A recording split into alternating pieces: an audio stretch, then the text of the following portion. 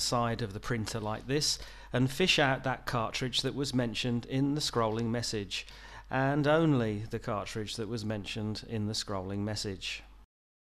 Now, just to the north of Russia, where it would be handy for the polar bears to have some ice, there is in fact this oval-shaped depression, and you can tear this sticker off to reveal an oval-shaped plug.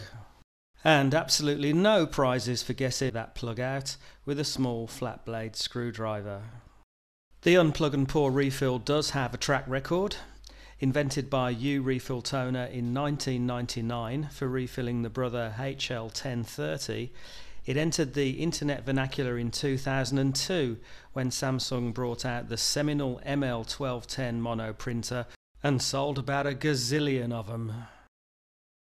13 years down the road, and